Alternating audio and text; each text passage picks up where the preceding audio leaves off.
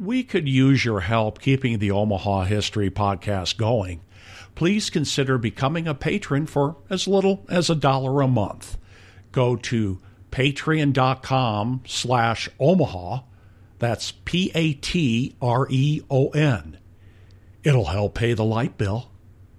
Welcome to the North Omaha History Podcast with noted author and historian Adam Fletcher Sassy. Each week, Adam takes you on a guided tour through Omaha's dynamic past. In the 1860s, the Union Pacific established its shops north of downtown Omaha, and Scandinavians came to work there. The largest population to settle in Nebraska, was in North Omaha. Scandinavians also had homes in other parts of Omaha, but between 1860 and 1919, the vast majority lived north of Dodge and west of 30th Street. So, Adam, tell us more about the Scandinavians in North Omaha.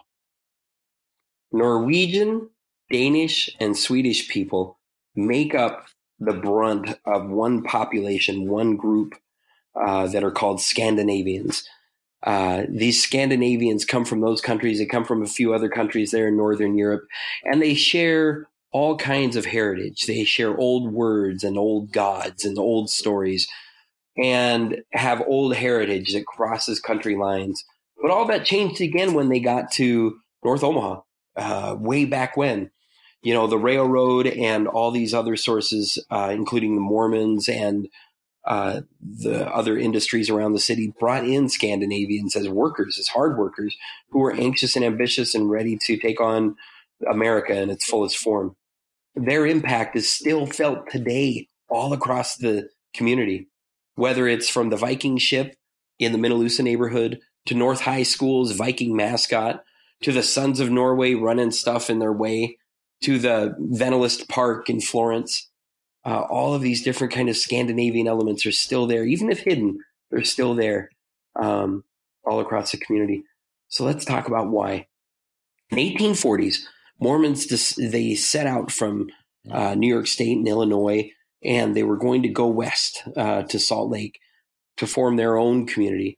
And along the way, they stopped in Florence, which was then called the Winter Quarters. They built streets and houses and shacks and stores. And for the next 3 years and more, Mormons from around Europe and eastern U.S. poured through the area. A few of them stayed and a few of them moved on, but they definitely included the Swedes and the Danes and the Norwegians who had immigrated for their new religion, as well as other people who were starting to pour into the community for other reasons. The Mormons were a really large source of those initial Scandinavian immigrants into North Omaha. When the Union Pacific established its shops, even though they flooded all the time and they were built on flimsy kinds of promises and the hopes and dreams of tomorrow by people like George Train and others, the Scandinavians came to work in the shops and they came to build the railroads. Like a lot of other European ethnic immigrants, lots of Scandinavians saw Omaha as kind of a passageway instead of a stopping point. They went out and founded towns across Nebraska like Axtell and Dannebrog, Danvik and Gothenburg and Holdridge and Malmo and Newman Grove and a dozen other places that were real strongholds of Scandinavian culture in all those different countries. But eventually, lots of those folks ended up coming back to Omaha, and more Scandinavians came in from the east. And by 1880, Omaha had around 2,500 folks from the Scandinavian region. In a population of only 30,000, Scandinavians were a big role in Omaha already by the 1880s. The U.S. Census actually shows Scandinavian immigration was highest in Omaha between 1890 and 1910. By 1930, almost 10% of Omaha's population was Scandinavian born. I mean, the assimilation of Swedes and Danes and Norwegians was already happening. The language was changing. The churches were becoming integrated with other Europeans.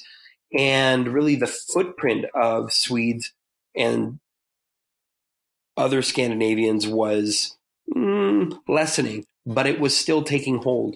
We had places in Omaha, in North Omaha, that were so heavily held by these ethnic groups and these nationalities that they took on the names of the culture. Little Stockholm was a thing, Steve.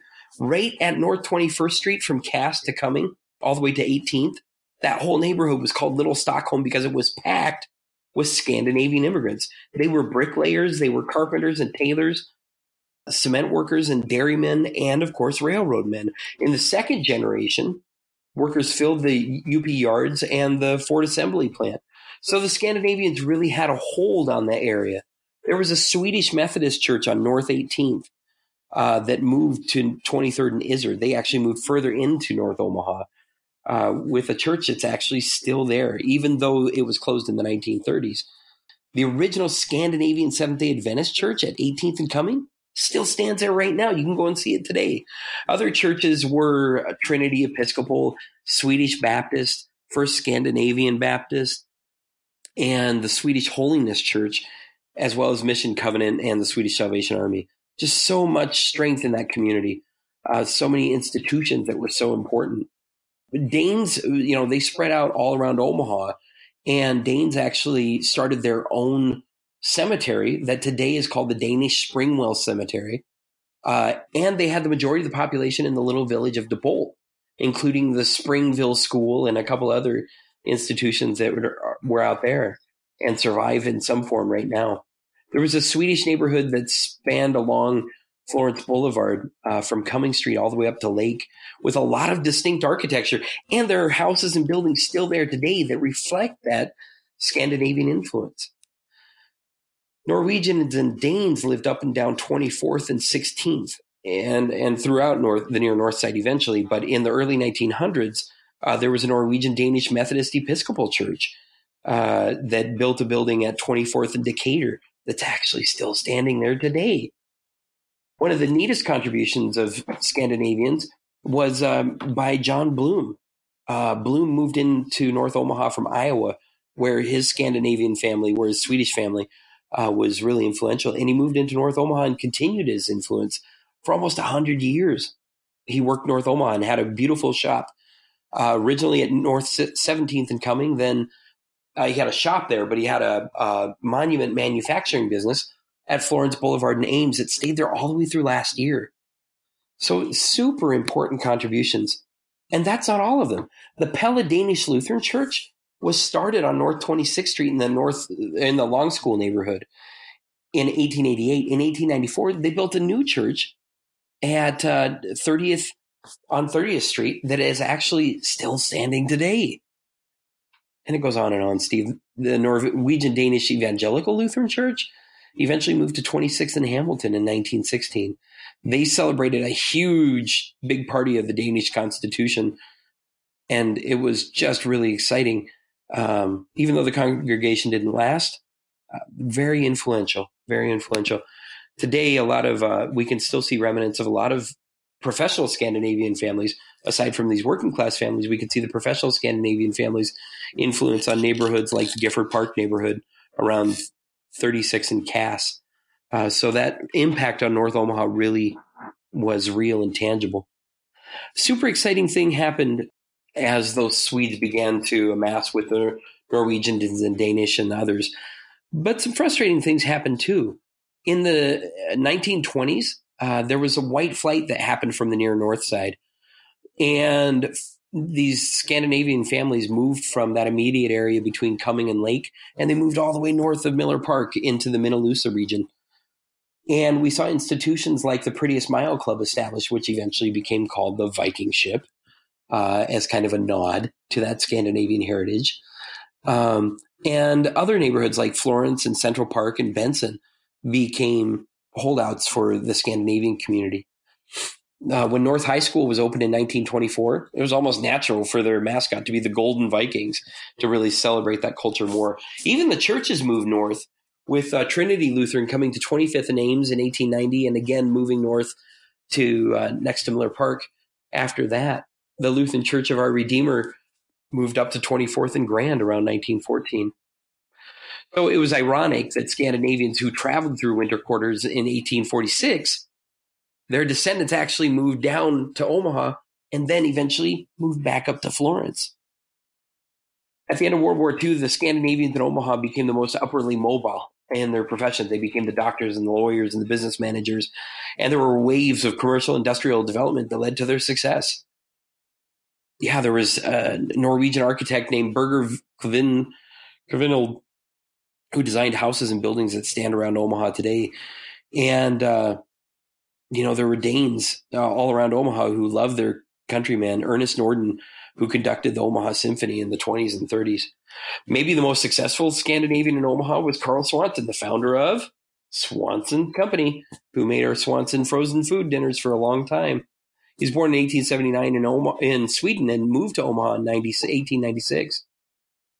So a pretty exciting population, pretty exciting group of folks. When Swanson's company was one of the largest creameries in the U.S., he sold out, and his family sold out, and eventually ConAgra took over, and we know the way that story goes. Of course, another Swede who was super popular and notable was John Engdahl, who had a body company. And although that seems innocuous today, he was noted for being super successful for a long time because of his business at 18th in California and his influence throughout the community. Norwegians, Danes, and Swedes had all these different businesses, had all these different churches, and lots of wonderful things going on all around the community. Maybe the most prolific and notable of the Scandinavians in North Omaha would have been Mayor Sorensen himself.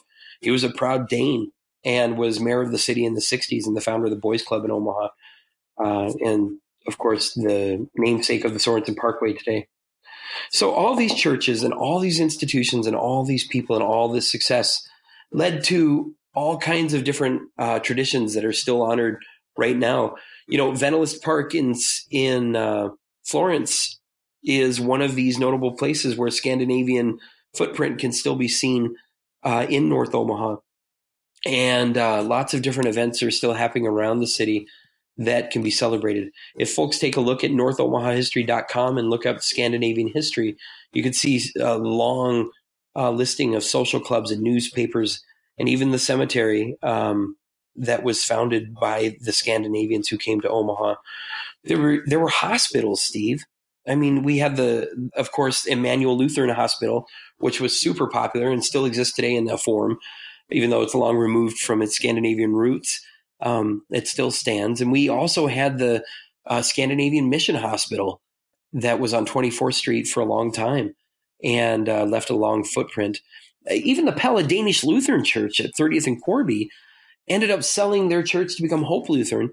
And that's an African-American population, but the church still reflects and shows those Scandinavian roots in its architecture. And you can go and look at that right now. Unfortunately, Scandinavian identity is kind of being lost today. There's some struggles to maintain it. Dana College, north of Omaha and Blair, just shut down in 2010. And the Trinity Lutheran Seminary that was up there, of course, left in 1960 to merge with another seminary. But there are still attempts to keep that Scandinavian heritage alive in Omaha, especially North Omaha and beyond. Like I said, this Springwell Danish Cemetery is still open. In central Omaha, there's a Danish Brotherhood in America headquarters, and even though it's being used for another purpose, it's listed on the National Register of Historic Places for its contributions to the Scandinavian influence in Omaha. Even an old Scandinavian newspaper from Omaha is still being published. It's Den Danske Pioneer, and it's still being published today, even though not in Omaha. It's seen around the country as being important to the Scandinavian culture still today. Yeah, so lots of really exciting evidence and heritage and different elements. I have a long tour that's on the website on NorthOmahaHistory.com that folks can take a look at and really see and feel and begin to understand that Scandinavians in North Omaha left an impact that's still being felt today, and that's pretty exciting. Thanks for listening to the North Omaha History Podcast with noted author and historian Adam Fletcher Sasse. Join us next week as Adam takes you on another guided tour through Omaha's dynamic past.